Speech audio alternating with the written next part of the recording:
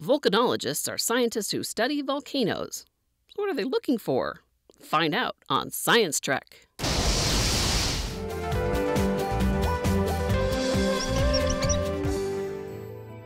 Jeff Johnson is a volcanologist. He and his students at Boise State University travel the world studying volcanoes. One is Reventedor in Ecuador. It is one of the most beautiful volcanoes in the world. Johnson and his team also study Kilauea in Hawaii. And the difference between these two volcanoes are their shape. It looks deeper and it looks more like a classic volcano, whereas Kilauea is a low slope volcano such that sometimes people go to the top and wonder where the volcano is. The lava coming out of these two volcanoes is different. Kilauea, which is a shield volcano, tends to have very fluid or runny or low viscosity lavas. Volcanoes that explode and have much more steep slopes, which are called stratovolcanoes, tend to have stickier lavas. And those lava flows will move down slope more slowly and will often be much, much thicker. Lavas from different volcanoes may have a different chemical composition.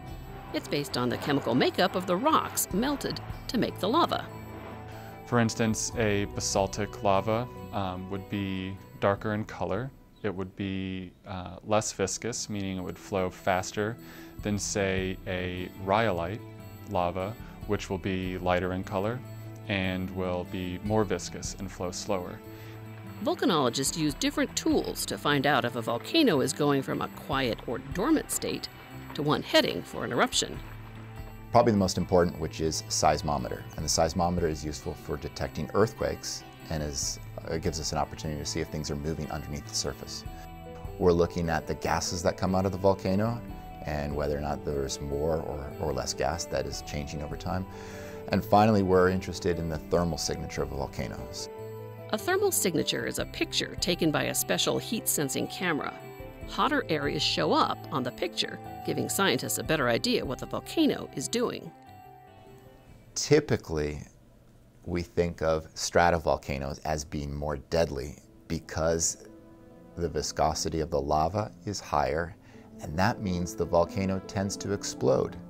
A lot of people live near volcanoes, and the hazards they pose towards those people really drive volcanologists to study and learn about eruptions and the potential hazards that can really drastically affect communities.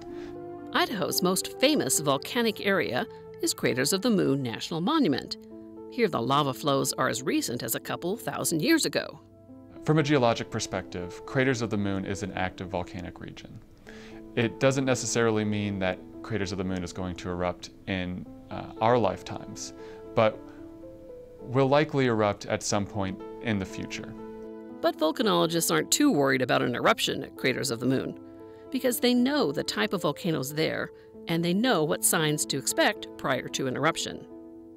From historic record, we know that Craters of the Moon erupt more effusively, which means it erupts lavas that just flow very slowly around the area. So even the small communities that are around Craters of the Moon are probably not at risk. That's why most volcanologists do what they do. They want to see science used to save lives. But studying volcanoes is still a bit of a mystery. I wanted to become a volcanologist primarily because I like science. I like being presented with a question that no one knows the answer to. And as a scientist, your job is to answer that question and provide that answer to the public. If you want to learn more, head to the Science Trek website or check our related videos.